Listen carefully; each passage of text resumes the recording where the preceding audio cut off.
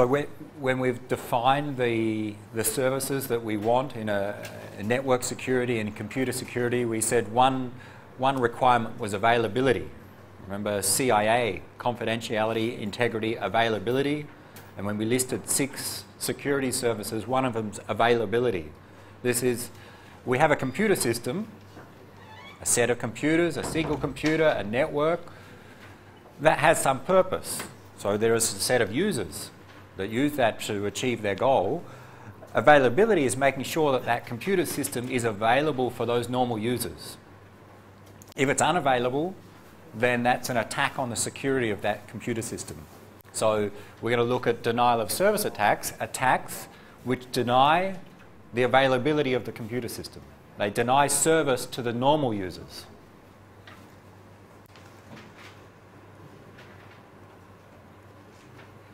So a definition, an action, a DOS or denial of service attack is an action that prevents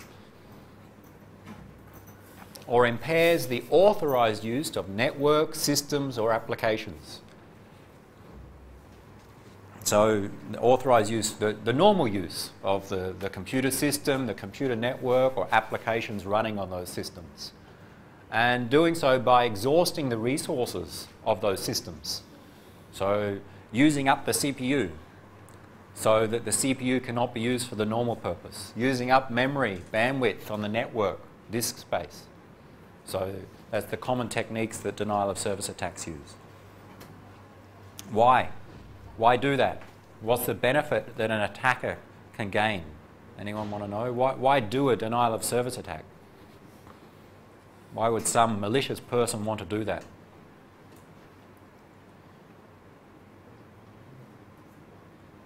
Any reason? There are multiple reasons. Anyone want to have a guess? Put on your black hat, your malicious hat, and try and think, well, what could you gain by stopping other people from accessing the SIT web server? Or what could you gain from stopping other people from doing something on a computer system? Any ideas? You look a little bit malicious. Come on, what idea? What can you gain from a denial of service attack? Lost profit. Lost profit. How? Who loses profit? Okay, many websites, of course, either make money for the organisation that owns the website. So, for example, the obvious one is Amazon. The Amazon website, the company makes money because people buy through that website. If the website is unavailable, that company will lose money. Okay? But what does the attacker gain? Well, maybe they're just malicious in terms of they're being annoying. So sometimes denial of service attacks are just trying to cause someone else harm. But making one company lose money may be a benefit to you, because if they don't go to your competitor's website because that's down, maybe they come to your website and start buying via your website. So that's one reason why a denial of service attack. Another one is people just like annoying other people, okay? So make it inconvenient for other people. Some people will try and do that. So they may not get any gain other from recognition and their own satisfaction. There may not be any commercial gain.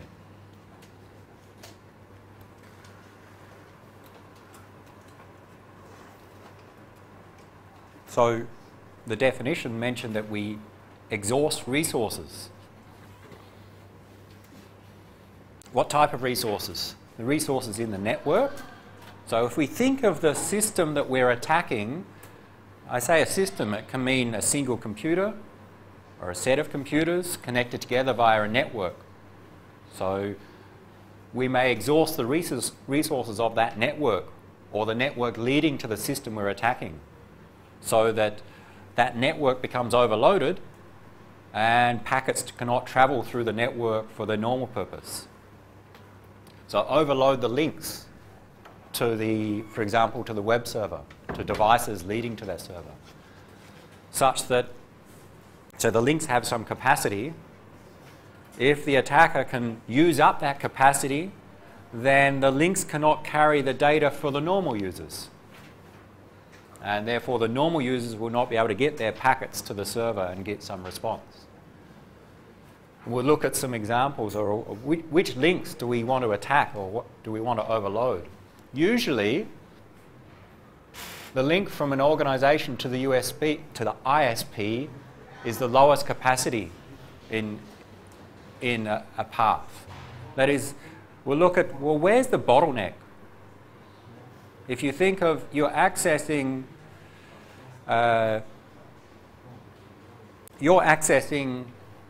the Amazon website. So there's a set of links between your computer and the Amazon web server, which is in the US. Of those links, which one do you think has the lowest capacity, the lowest data rate? From your computer to the first router, and then that router to the next one via many internet service providers across Asia and into the US, and then in a link into the Amazon web server. Which link do you think is the slowest? From your computer, most likely. That is the link from, at least from your computer, in many cases, let's say if you're home, the link from your computer to your ISP is normally the slowest in that path. And we call the slowest link in the path the bottleneck, because the fastest you can transfer data between one endpoint and another in a path is limited by the slowest link in that path, the bottleneck link. So usually the link from your home, for example, to your ISP is the slowest in the path.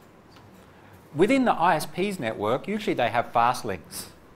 And from one ISP to another, and the link that connects, say, Tokyo to Los Angeles is many gigabytes per second, gigabits per second. So it's much faster than our home links. So usually one bottleneck is from your home or from the source computer. Another potential bottleneck, we'll see later why, is to the final web server. So normally within the internet service providers network, they are quite fast links and networks. The two bottlenecks are usually at the endpoints, from your computer to your ISP, or from the ISP to the web server that you're contacting. And we'll see that denial of service attacks try to attack the link usually from the ISP of the web server to that web server.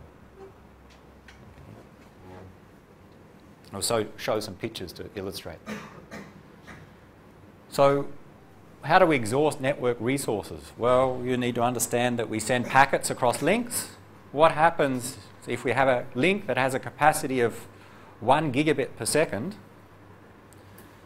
If we send a lot of packets towards that link, sending in at more than 1 gigabit per second, then some of those packets will not be sent across the link. Because if the link can support 1 gigabit per second being sent across it, and the packets arriving at that link is, say, 2 gigabit per second, then on average over time, half of them will be dropped. We can only support sending 1 gigabit per second. We've got 2 coming in, so 1 gets sent and the other 1 goes somewhere. Well, goes somewhere, usually the router at the start of that link drops those packets, meaning the data doesn't get to the server, meaning the data from the normal user doesn't get to the server, meaning the normal user is denied service. So we'll see some examples of how we can overload the network resources. The other form of overloading is overloading the system, say the computer resources. So the computer has CPU, memory, hard disk. If we use up those resources from the attacker's perspective, then the system, the computer, cannot do what it's intending to do.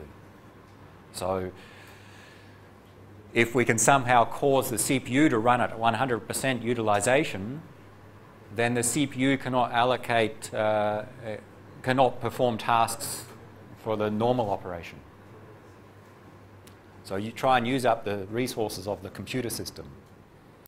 Often that's by causing some bug to be triggered, so taking advantage of some bug in the software that, for example, causes the CPU to do something unexpected.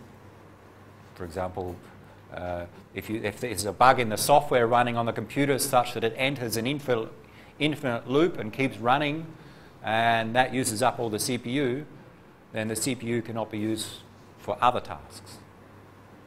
So overload the system, the computer resources. And of course, the computer runs applications. So focusing on specific applications, send packets to them such that they start to consume resources. So this is in particular for web servers, for example. A web server is an application running on a particular computer. If we can send packets to that web server such that it, again, consumes resources of the system, then we can slow down the response time of that web server and eventually deny service to the normal users. So they're the general set of resources that a denial of service attack attacks. We'll see some examples of them.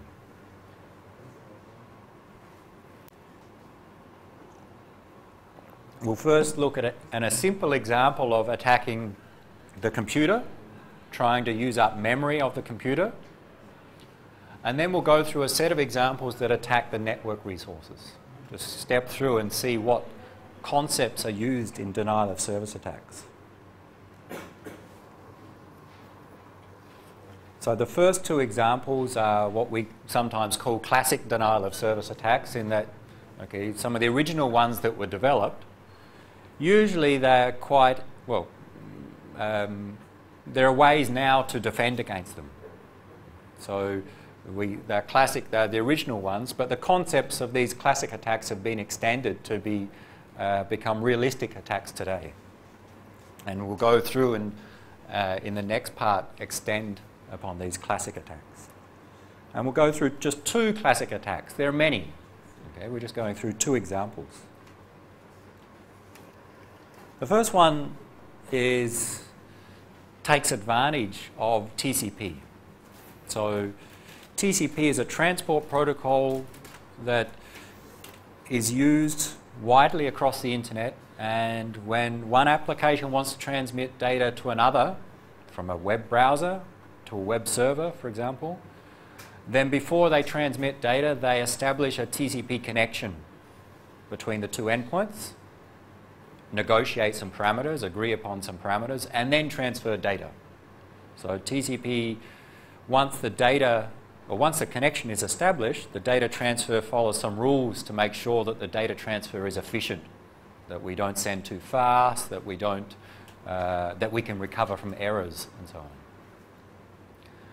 So the important part with respect to this attack for TCP will be that before we send data, we establish a connection. And I hope, I look around, I think all of you have taken my course and you've seen the TCP three-way handshake is the general way to establish a connection. Computer A wants to, or TCP at computer A wants to transfer some data to computer B. So before it can transfer data, it establishes a TCP connection. What it does is it sends a special TCP segment to B, and that has a flag set saying this is a SYN segment to synchronize sequence numbers. And it includes some sequence number. When B receives that, it sends back a TCP segment saying everything's okay, and it sets a flag, SYN, gives a sequence number, and an ACK saying I acknowledge the one I just received. And then there's a final third ACK saying I acknowledge the SYN and sequence number that you sent me. So SYN, SYN, ACK, ACK. That's the typical set up a connection with TCP. Now, a little bit more detail. When computer B receives the first SYN packet, it allocates some memory in preparation for the connection that it's going to establish. So from computer B's perspective, it's received a SYN segment, meaning computer A wants to establish a connection with me. So what I do at computer B, the operating system does this, it allocates some memory for the upcoming connection.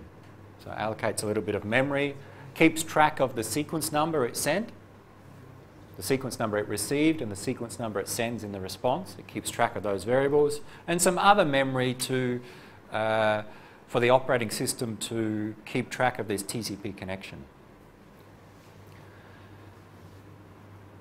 So B receives a SYN segment, allocates some memory, sends back a SYN ACK, and then it waits for the final ACK. It will not do anything until it gets the final ACK. And what it's expecting is once it gets this final ACK, it will start transferring data with A. That's the normal operation with TCP. Now, how does another feature, so that's here we allocate memory and wait for an ACK. And another thing is if we don't receive an ACK, okay, we send the SYN ACK, we're waiting for the ACK, we've allocated some memory, we have some timeout.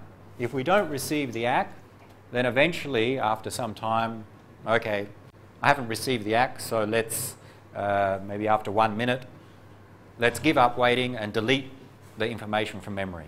Delete the connection information. So that's the normal behavior with TCP connection setup. A client initiates a connection to a server. The server allocates some memory, sends back a SYN ACK, waits for the ACK. If it doesn't receive the ACK, then eventually it will give up and delete and move on to another connection. Of course, many clients can do this to the server at the same time. It's not just one SYN ACK, that is, this server may be receiving many SYNs from many different clients. Think of a web server. Computer B is a web server. Many people contact that web server at the same time. They want to browse to the website. Before we can transfer the request and the web page, we set up a TCP connection with that web server. So your browser to the web server, it goes through this process, and then there's the request for the web page and response. So, a TCP SYN flooding attack. It's quite simple. What the attacker does is that they send many TCP SYN segments to the target. So the target is in this case, the computer that we want to overload, deny service for this computer. So we send many TCP SYN segments to the target with the idea that every time the target receives a SYN segment, it allocates some memory for the upcoming connection, sends back a SYN ACK, and then waits for the ACK. But if we send many SYN segments to B, like thousands per second, then for each one it allocates some memory and waits for an ACK. And of course it receives another one, allocates some more memory, waits for an ACK. If we can send many in a short period of time, then we can exhaust the memory at computer B. That's the idea here. To overload the memory, because for each connection there's some memory that needs to be allocated. And if we use up all the memory allocated for the web server, then when a normal person tries to connect to the web server, they send a TCP SYN. There's no memory available on the web server, so the web server cannot respond. It cannot respond to the normal request, and therefore the normal user has been denied service.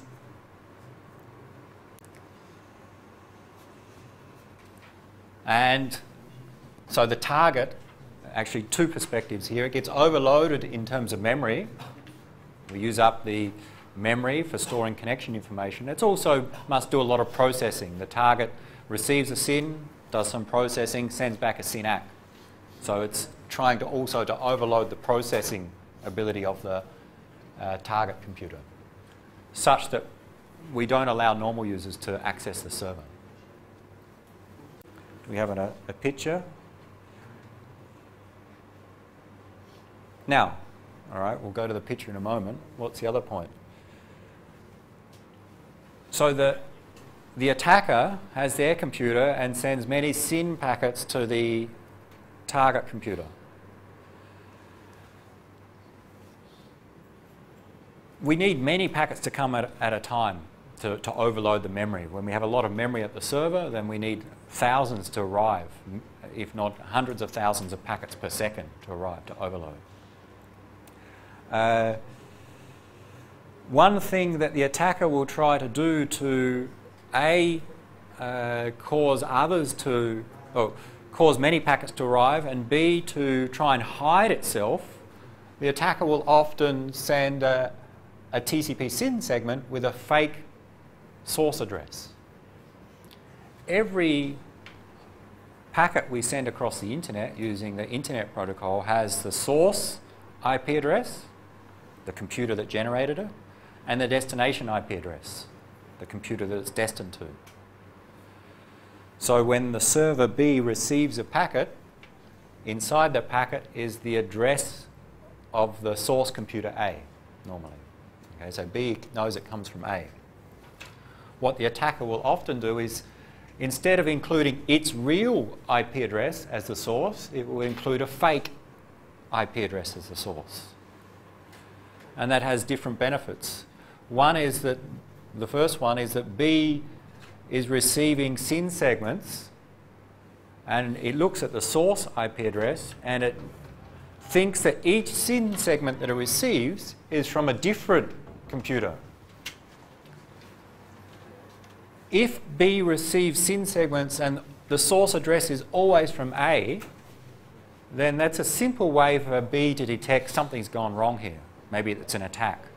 If B receives many SYN segments from computer A in a short period of time, B can quite easily say, oh, let's ignore this one. I've just received 1,000 from A. It's likely that A is performing an attack on me, so let's start ignoring all the SYN segments from A. Therefore, what A does, instead of including its real IP address in the source, it includes some other IP address. So even though A is sending thousands of packets per second to B, from B's perspective, the source address is always changing. So there's no way for B to know that they're all coming from A. The source IP address is different each time. So B just thinks this one's come from computer X, this one's from computer Y, this next one's from computer Z, and therefore cannot necessarily determine that they're coming from the same computer and start ignoring them. So the source, what's called source address spoofing, is used, which is the concept of when you send an IP datagram, include a fake source address. Don't include your real source address. The other benefit it has is it's one way to try and hide the attacker. If the attacked computer can find out the IP address of who did the attack, then maybe later they can do some follow-up, maybe some legal repercussions are taken to take some legal action against the attacker. So it's also used to try and hide the attacker.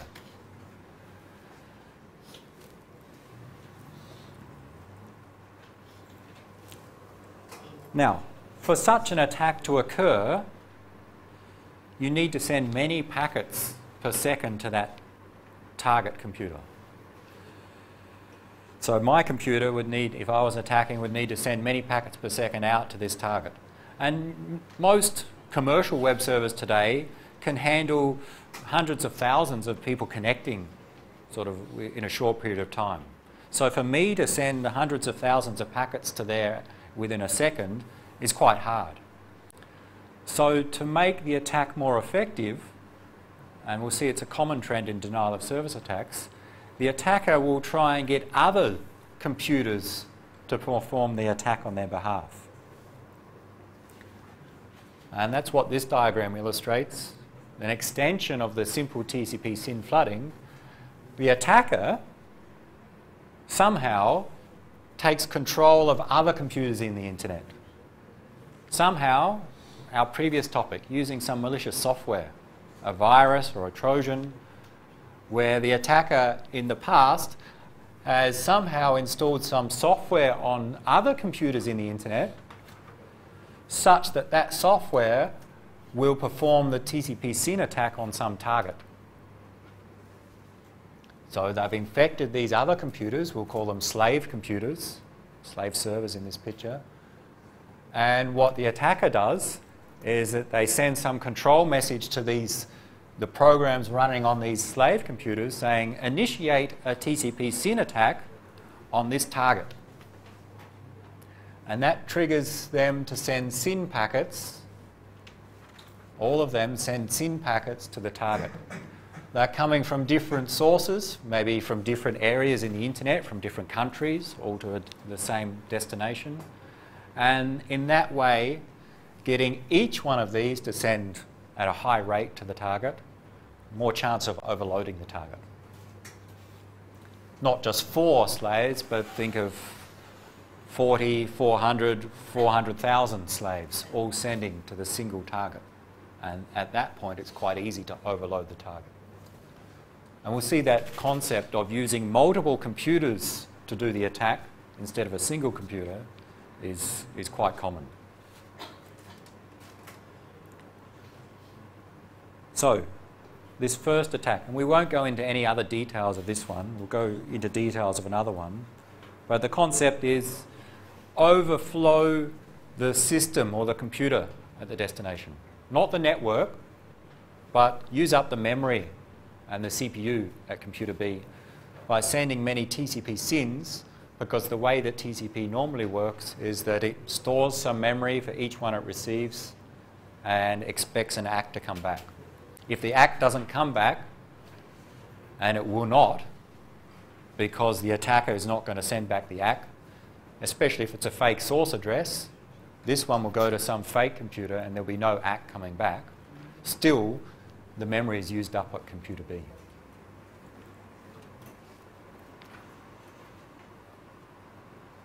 How do we stop this? So if someone can perform such an attack, well, it's difficult to stop it using the common mechanisms we have in the internet, because TCP is built like this, that we always have this SYN, SYN-ACK, ACK. One way is to try and stop the packets getting to the target web server. Filter the packets. It's not easy, there's no node in this diagram to show it, but imagine here, at this point, there's a router, okay, that connects the link to the target web server. So one way is to try and filter the packets. When this router starts seeing many SYN packets coming in, then it may detect, possibly this is a denial of service attack. I will start to drop the packets before they get to the target web server so that the web server is not overloaded. So try and filter the packets before they get to the target. That's one way to try and prevent the attack. But that's difficult, because how does the router know that these TCP/SYN packets are from an attack, or are they from just normal people trying to access the website because the website's popular because someone linked to it on some famous other website? So it's sometimes hard to know whether the TCP/SYN packets are from an attack or from normal users. Therefore, it's hard to filter the right ones. If we filter and block the packets from the normal users, we've also denied service. So that's a difficult thing to consider, of blocking traffic. There are a few other mechanisms, and one of them is a modification to how the TCP connection setup works, using what's called SYN cookies. And we'll not go into them, but the idea is that we have some extra information that is sent back, and the idea is that B will not store memory, or is not as much memory for each connection until it receives the ACK back. And so it requires some extra effort on the attacker's behalf. It essentially stops the attack. The limitation is that you need to modify the way that the implementation of TCP works. So if you're using a new operating system or one that implements this feature, that's good, but many of the servers that are not using this don't have that capability yet. And in the internet, when there are millions of servers, it's not easy just to tell them all to upgrade at once. Many are old, running very old software. So TCP SYN flooding is an example of overflowing the resources on the computer. Flooding the computer, not the network. Let's look at a different one.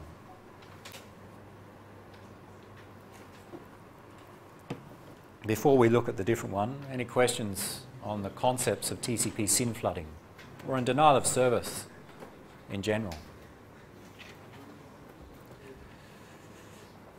Everything okay?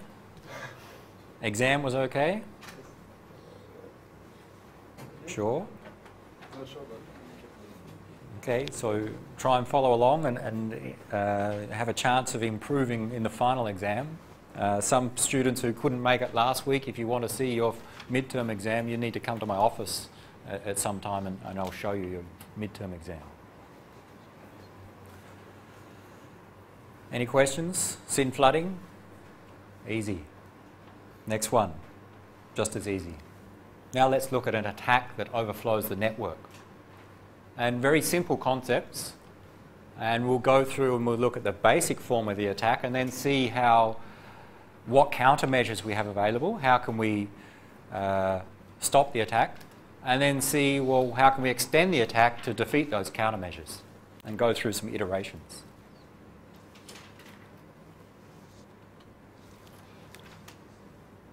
It uses ping. Everyone knows ping? Yep. So ping is this application that tests network connectivity. From one computer, you ping another computer by sending an ICMP packet, an ICMP echo request to the destination, and that destination, when it receives the ICMP echo request, sends back an echo reply. And if I receive the reply, then it means I've got some connectivity with the destination. And it's also used to measure the round trip time, the time to get there and back. So I think many of you, most of you use ping to test the connectivity and measure round trip time. What transport protocol does ping use? ICMP. All right, so that's almost a trick question. The two common transport protocols that we think about are TCP and UDP. TCP, we set up a connection, then transfer data. UDP, we just send the packets, no connection. ICMP, we can think of as really a different transport protocol, but it's just used for controlling and managing the network. So in fact, ping uses ICMP inside IP packets. How do we use ping to perform an attack? Well, we have some target. Let's say some target computer, say some web server we don't want others to access. We want to deny normal people from accessing this web server, as an example. So this is the network of the target. These are routers. This is one router. There's a link to the target. And the target connects to the internet via an internet service provider. So I've simplified so that there's a link. Let's say this is a LAN, an Ethernet cable, 1 gigabit per second, whereas this is the link from the target's network to the ISP, which usually is much slower. Then the ISP connects to other ISPs to form the internet. And then from the attacker's perspective, here's the attacker's computer, their, let's say, home network, and their connection to their ISP. That's this link. Okay. Now, before we look at how ping works, let's see the general concept of a flooding attack on the network. The aim is to overflow the network. That is, send enough packets such that when someone else tries to send packets, they'll be delayed or even dropped because the network capacity is full. Well, such an attack usually depends upon the bottleneck link in this path, that is the slowest link between the target, between the attacker and target, is at the target's end. And it's typically here, an ISP of the target. So this link we can assume is fast, fine. We say this is the bottleneck link, meaning of all the links between attacker and target, this is the slowest. If that's the case, then what the attacker tries to do is send packets through the network as fast as possible, such that when the packets get to this router, we're sending the packets fast enough such that we use up the full capacity of this link. If the capacity of this link was 10 megabits per second, if we can send packets faster than that, at 15 megabits per second, there are 15 megabits per second of data coming into the router. It can only send 10 megabits per second out. Where does the other 5 go? It gets dropped by the router. So you've got a router, you've got 15 megabits per second of data coming in, 15 megabits every second. It can only send out 10 megabits per second every second, so every second 5 megabits per second is being dropped. That is, it's not being sent. That's the idea here, to overflow or to fill up the capacity of the link to the target, with the intention that if the attacker is sending 15 megabits per second into here, the link supports 10 megabits per second, then someone else on the internet tries to contact this server, then it's a high chance that their packet that comes into this router will either be dropped or significantly delayed. So slowing down the access to the server or even preventing access to the server. That's the idea here. Yep. This is the same as like ping spike. Ping spike. Yeah, I think I'm not aware of that terminology, but yes, to send a lot of ping packets to the target. Yeah, and we'll see how it works.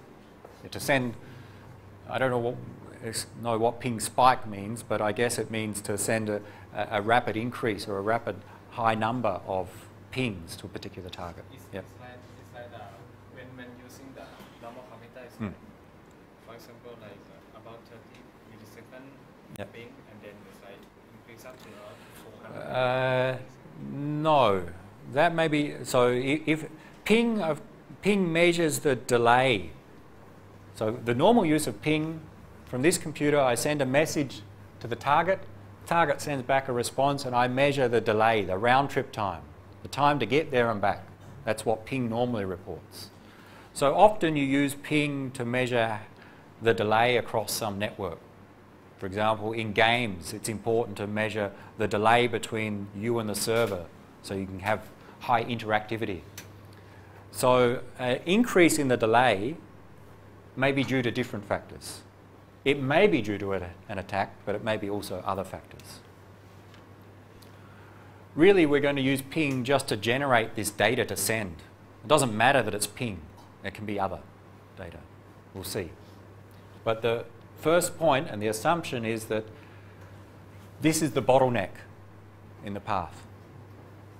That is, a link leading to the target is the slowest in the path, and our aim is to overload that so no other traffic can go across that link. Which means the attacker has a fast link. If this one is the bottleneck, it means the attacker has a link which is faster. In some cases, that's unlikely. If this link is to the Amazon web server, it's probably hundreds of megabits per second, and you're trying to do an attack from your home with your 1 megabit per second upload link from your ADSL, then this doesn't make sense, this attack, because the bottleneck is your link. And all you'll do is overflow your link, but it have no impact on the target. Okay, so we assume this scenario where this is the bottleneck. And we'll see where that's realistic shortly.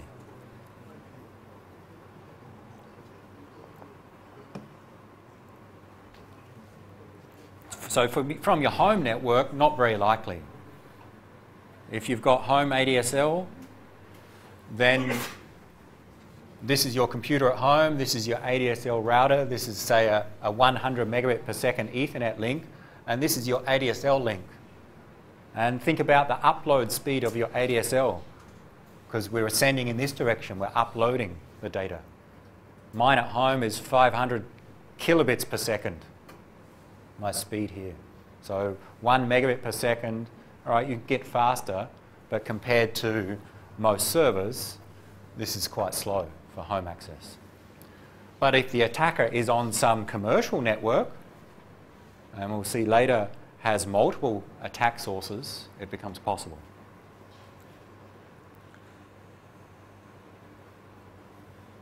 So this is the concept, is that the attacker, using ping, pings the target. And when you ping some target, it sends an ICMP echo request to the target, and the target responds.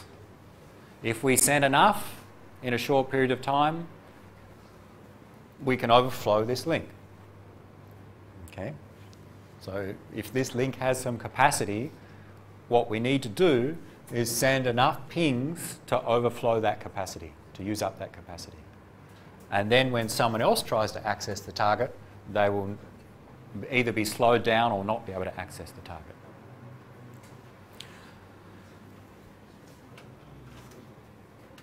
Send many ICMP requests, echo requests to the target server. That's a very simple attack. The link from in this example, the link from the ISP to the router is overloaded. The target computer is not overloaded, because what happens, packets arrive here and they get sent across this link at, I'll say, 10 megabits per second. So the target computer can still receive them at 10 megabits per second. It's fast enough. So we're not overflowing the computer, we're overflowing this link, or more precisely, the router capacity before that link. So this is overflowing the network, not the target computer.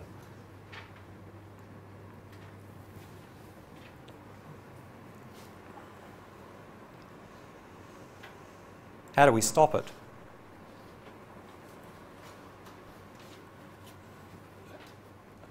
Get internet service providers to block ping packets. Okay. So if the internet service provider of the attacker was set up such that it doesn't allow their customers to send out ping packets, then that would stop such an attack. But ping has been developed for, and ICMP is developed for purposes of managing and error reporting on the internet. So it has a legitimate purpose, a legitimate use in the network. So stopping it and not allowing it to be used in the internet has some other consequences. So that's not always possible. And in fact, ISPs don't necessarily do that all the time. Some do, some don't. Okay. What else? Let's say that the ISPs don't block the traffic. That is, they get to the target and overflow. Well, the target, what does it do? Every ping packet it receives contains the source IP address. Okay. And an IP address, the way IP addresses are structured, identifies really the internet service provider. So when the target sees this ping is coming from this IP address, the target can quite easily find who the ISP is for the attacker, and then maybe contact the ISP, and the ISP will know who is the actual customer that sent this, who is the customer that had this IP address, and maybe take some other action to stop them doing it in the future. So, some countermeasures. Now, another problem, well, there are many problems with this attack. One is that we rely on the bottleneck here, but if that's the case, note that our attacker is receiving all the responses coming back. So what may happen is that the attacker, yes, they overflow the target's network, but they're likely to overflow their own network as well and start to impact on their own performance. And often they don't want that to happen. So it would be better if the responses didn't come back to the attacker. How do we fix that from the attacker's perspective?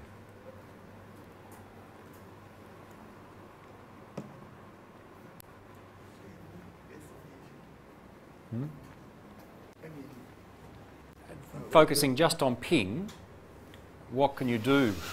Again, put on your black hat and think, what can you do as the attacker to make it A, such that the messages don't come back to you, and B, to get more messages to the target.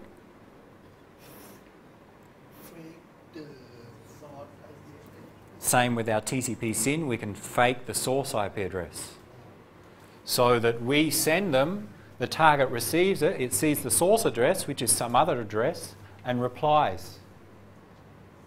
So the responses go to someone else on the internet, not to the attacker.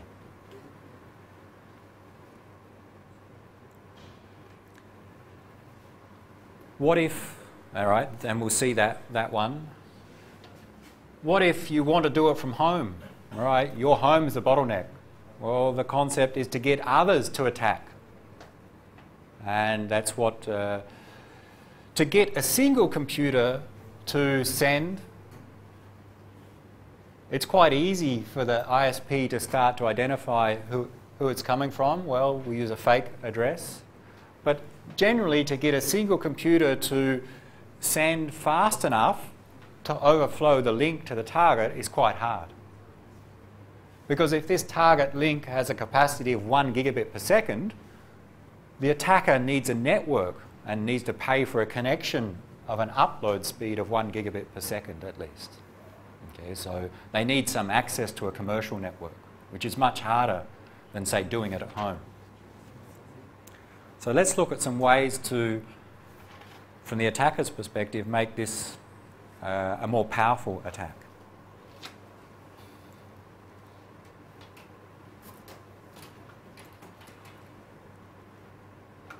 Now, returning to the fake source address, both used for TCP SYN and can be used here. This is just a reminder, this is the structure of an IP datagram, the header. Two things to note. Every IP datagram we send contains the source IP, the computer that generates the datagram, and the destination IP, the computer that's the final destination. Not the addresses of routers, but of the source computer, the destination computer. So that's normal. And ping, all our communications across the internet use IP. Okay, so everything contains the addresses. So the attacker includes a fake address in here. So the attacker's computer has a real IP address, but when their computer generates this, because it's their computer that generates the datagram, they don't include their real address in this field, they include some fake address, some other IP address. It may be an address of another computer, or it may be just some random address. We'll see the impact. Now, what's the benefit of using a fake source address? The target doesn't immediately know who performed the attack. Okay, there's one benefit. If you use your IP address, then it's quite easy for the target to see, okay, all these messages are coming from this ISP, so we contact this ISP and we tell them some customer of yours is performing an attack, and therefore the ISP will know which customer has that IP address, because the ISP keeps a log of which customers get which IP address and can take some action. Using a fake source address makes that much harder. It's harder to track. The other result of using a fake source address is that the responses don't come back to the attacker, and avoiding an overflow of the attacker's own network. So this fake source address may be of an actual computer in the internet, or it may be a non-existent one, so it doesn't matter in some cases.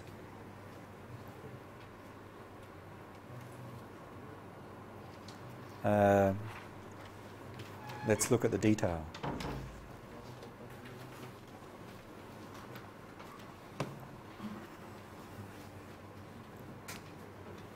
Let's look at an example of an attack using a fake address. How do you set a fake source address? Okay, your computer has an IP address. You're the attacker. How do you set your IP address to be some other value? Anyone know? Is it possible? Well, in general, anything that your computer does, it's possible for you, the operator, to control. So if your computer sets an IP address, then yes, it's possible for you to modify the value that's set in the packet that's sent out.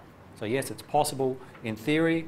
In practice, usually the setting of the IP address in... Where are we? What software sets the IP address in the packet that we send out? Well, it's the operating system does that. The networking software in the OS sets this value. So if you're an attacker and you want to change it, then you usually need to change how the operating system normally behaves. Okay, so you can do that. A simple way, and we'll demonstrate, is to use some features of firewalls. And a firewall, or more specifically network address translators, their job is to change addresses. And we'll take advantage of that to change. So I'm going to go through a demonstration and show on our some Linux computers how to do a simple ping attack with a fake source address.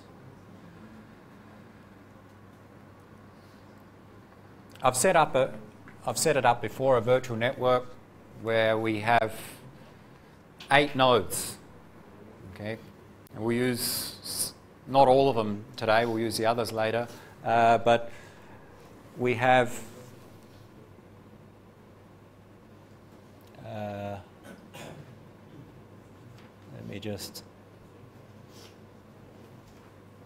We're going to focus on several of the nodes. That is, computer 8 is our target. Okay, that's, let's say, a web server that we want to deny other people from accessing. And this is their network. And to keep it simple, we'll say this is, forget about the rectangles, that's a switch. This link from a router 7 to web server 8, let's make this the bottleneck link. This is our slowest in the network.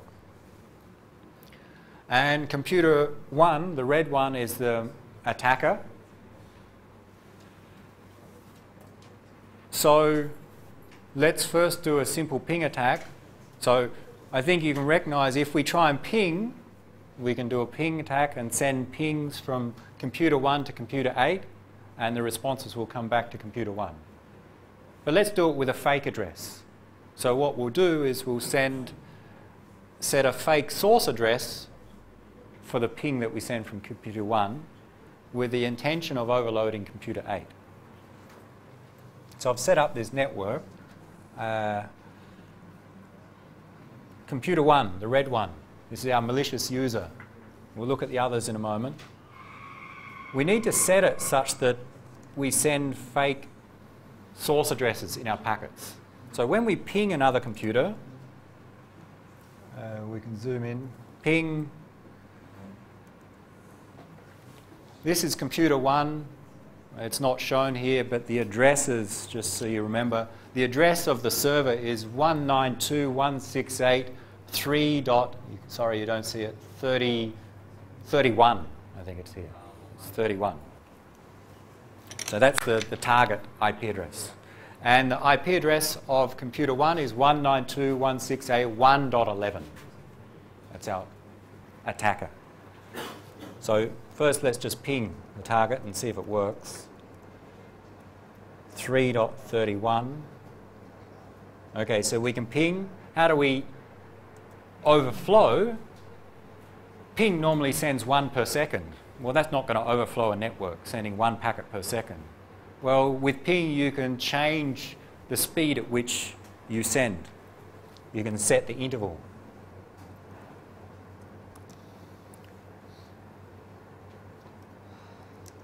For example, the interval between pings of 0.2 means 5 packets per second, every 0.2 seconds. So 5 times an increase in the amount of data we send. Okay, so now it's sending faster. Still not going to overflow. It depends upon the link speed at the bottleneck. And we can set it smaller. Okay, so we can change the speed at which we send. We can also change the size of the packets we send.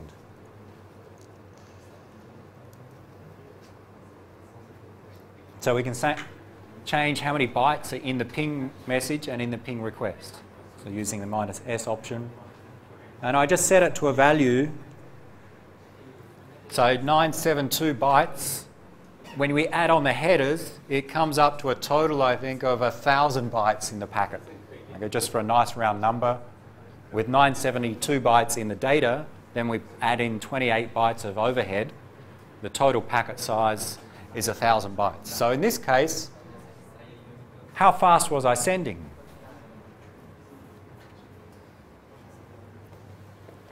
What's the sending rate of my computer in this case? Can you see that?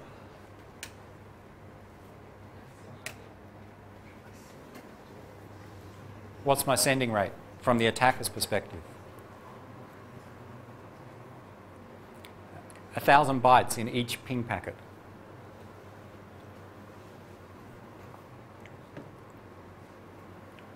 Again, louder. How fast am I sending? I'm the attacker. I'm trying to overflow the target. And what I do with a ping, every time I send a ping, I send a 1,000 byte packet to the target, and the target sends back a response, also 1,000 bytes or similar. So with an interval of 0.2, I'm sending 5 packets per second. Each packet is 1,000, so 5,000 bytes per second. 40 kilobits per second. It's not going to overload many links, 40 kilobits per second. Okay. We would need to send either larger packets or at a much smaller rate. And we can do that. But let's now do it with a fake source address. How do we set a fake source address?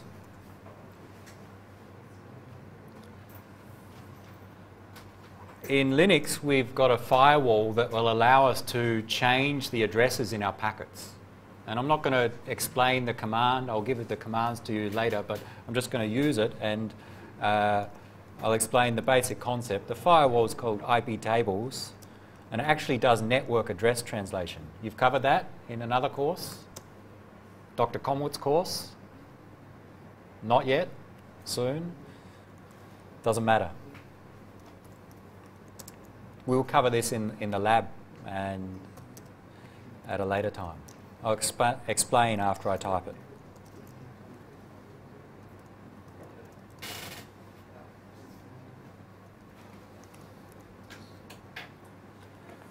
First, the concept is that this IP tables is a firewall. So what it does is it, as packets come in and out of this computer, the malicious computer, it can modify them.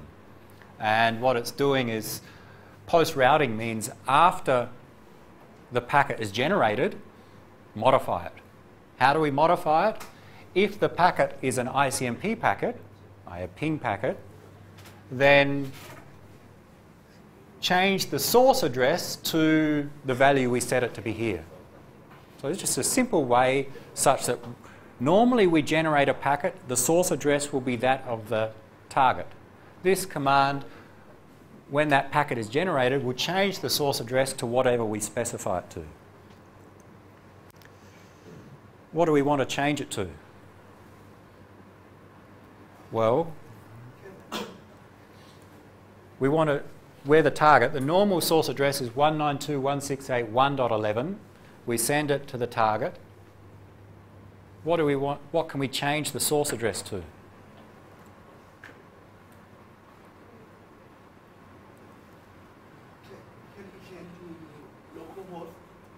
No, yes, but no, I don't want to. Wrong.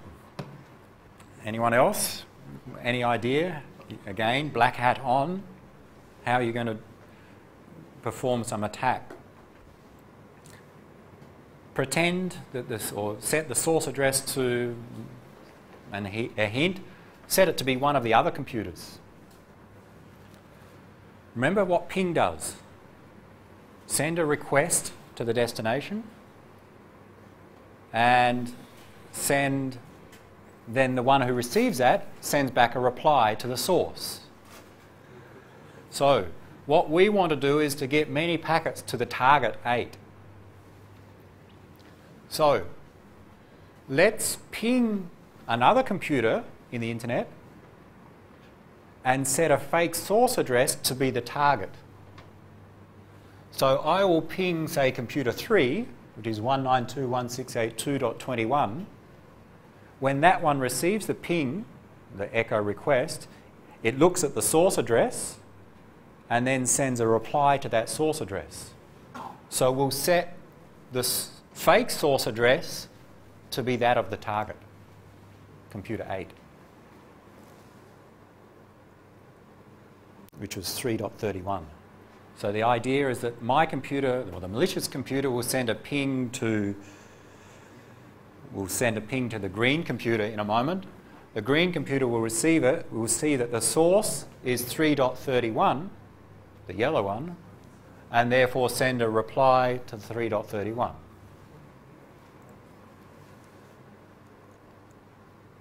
Let's hope this works. How are we going to show? This is the target, the yellow one. And so what I hope to happen is that I'm going to ping from the malicious node to the green node, and the target will receive the packets. The green one is 2.21, is that right? 2.21. So I'm going to ping that. The message should go to the green computer, and then the green computer will reply to the source, which is the target. And just to see, let's capture what we see at the target. TCP dump will just capture the packets that the target receives, and all of the ICMP packets it should display on the screen.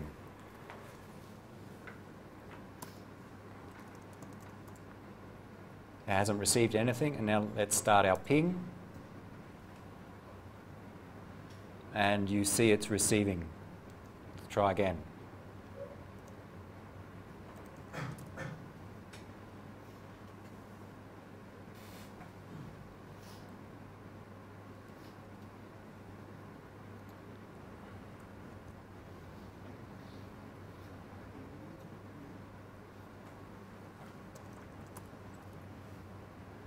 Capture and print whatever we receive, and now let's start the ping, and we see the target computer is receiving the echo replies. Okay. The malicious computer is not receiving the replies because it set a fake source address. So the malicious computer sends a request out, it goes to computer 2.21, the 2.21 receives the request, looks at the source address, 3.31, and sends the reply to 3.31. And this is showing that the target, 3.31, is receiving these ICMP echo replies. They're coming from 2.21 to us, 3.31. So that hasn't changed the amount of traffic being received, but now we've used a fake source address.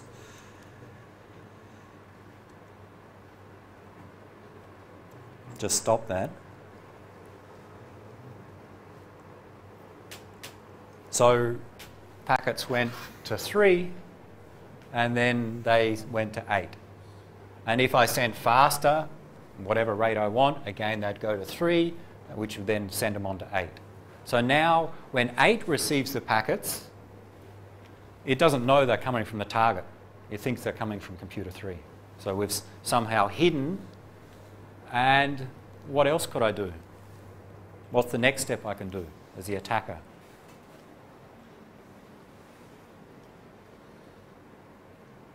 To make that even better.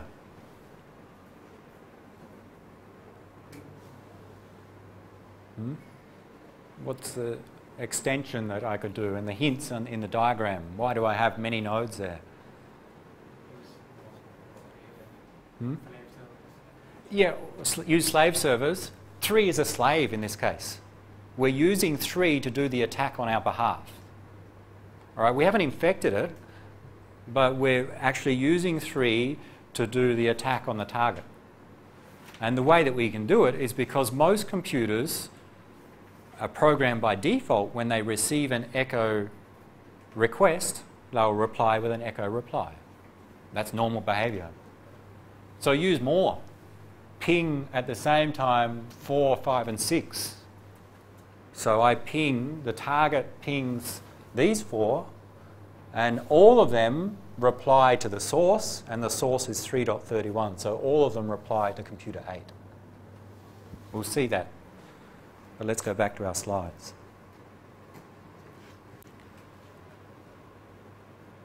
All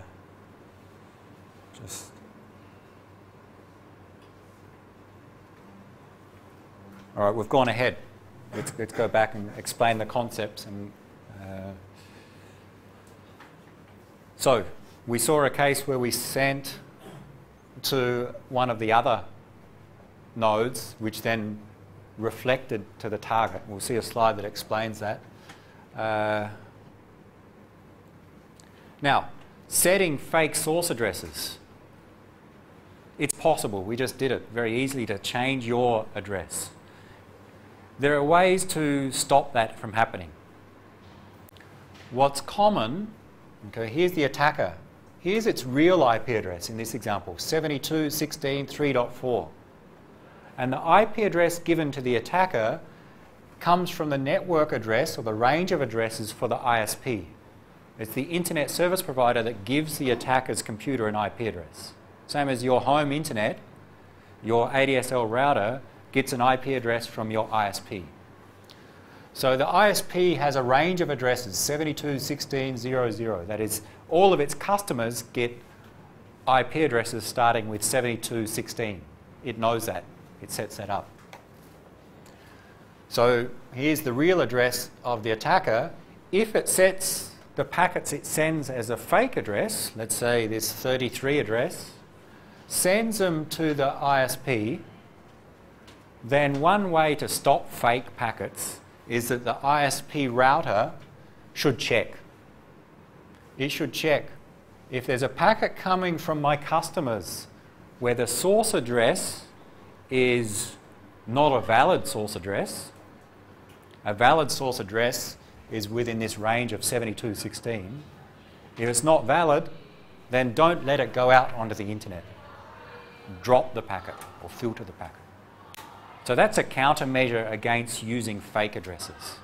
There's nothing to stop the end user from using a fake address, but it's common practice, at least in some ISPs, to filter out anything coming from a non-valid, therefore fake address, is not allowed out here, and therefore it would not get to the target, and this attack would be defeated.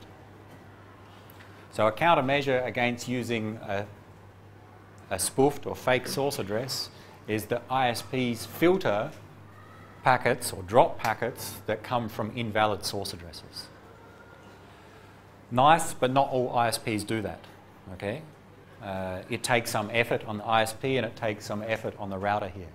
So some do that, some don't. Therefore, there's still an opportunity for an attacker, if they have an ISP that doesn't filter, to perform such an attack. If we have a fake source address, this isn't the one that we demonstrated, this is a simpler one. If we set the fake source address, I can send to the target, and the target will send back to these source addresses, these other fake addresses. The result of this is that the target doesn't know it was the attacker, and the responses don't overload the attacker's network.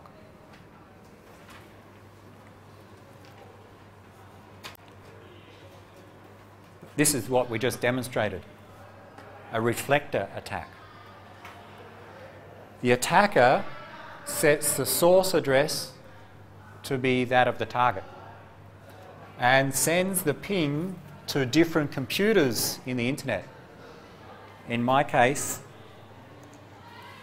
I sent it to computer 3. We could have easily extended that to send to computer 3, 4, 5 and 6. And then they all send it to the target, the reply. This is a reflector attack where the packets are reflected off some innocent computer in the internet. Bounce the messages off normal computers. Again, hiding the attacker and making it look like the messages are coming from many different computers. Harder to filter from the attacker's perspective. And again, there's no response traffic coming to the attacker.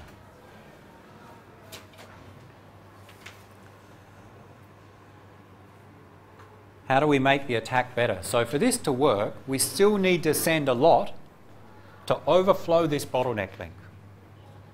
Okay, so we need to send enough such that the number of packets coming in overflows the link. But what we would like from the attacker's perspective is that, let's say this bottleneck link is 1 gigabit per second.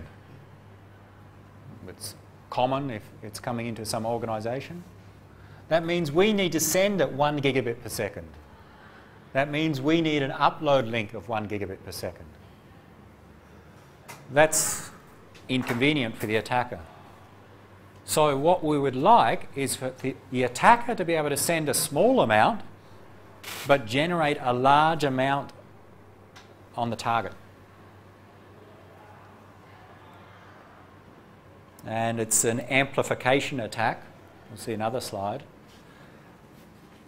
The idea, use some protocol, and now we're moving away from ICMP and ping, use some protocol such that when we send a request to a computer, the request is small, but the reply is large.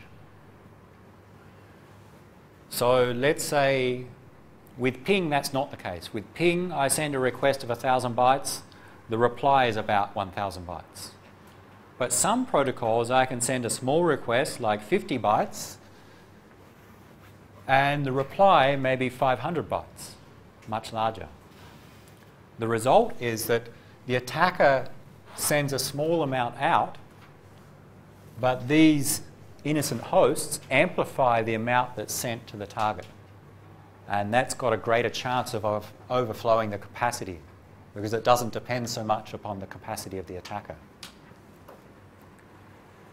And there are some protocols in the internet that support that or have that characteristic that the request is small, but the response is much larger. DNS is one that you may know of. DNS, you send a query to a server, the server sends back some answers, set of IP addresses and domains. The query is quite small. What is the IP for this domain? The answer can be quite large, containing many different answers. So DNS is an example where we can send a small packet and get a large reply. There are some others that I'll show you. Another one, just to finish off, we won't go through any extensions yet. Another one is network time protocol. You know NTP? Your computer gets the time from the internet. And most computers, operating systems use it today. You get the time by contacting some time server on the internet who sends you some information that updates your clock on your computer. The protocol is called NTP. And it has this characteristic that there are servers. You can send a small request to an NTP server and that will generate a large reply.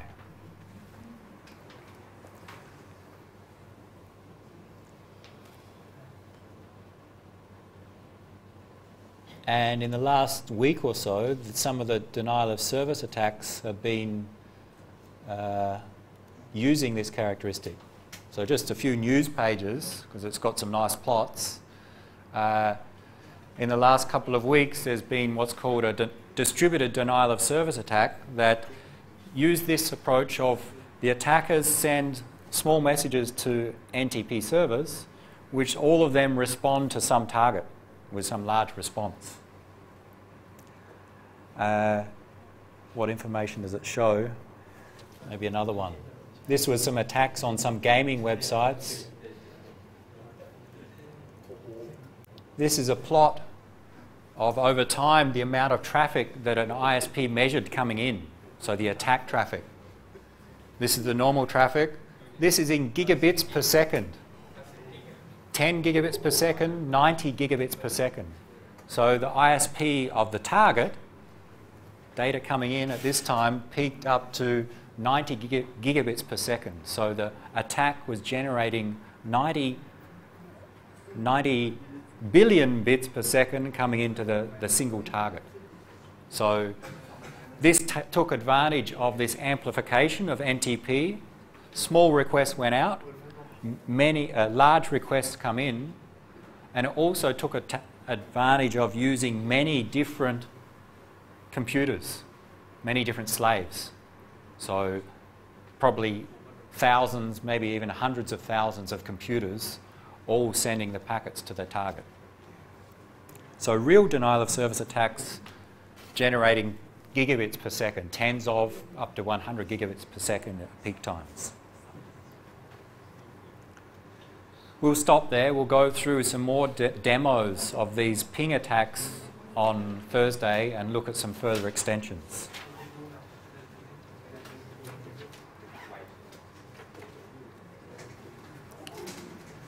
The demo that I'm doing, and I'll continue with on Thursday, you can do it yourself using the virtual network software that you set up from the previous homeworks. So I'll give you some instructions for what I'm doing, and you can try it yourself. It's quite simple.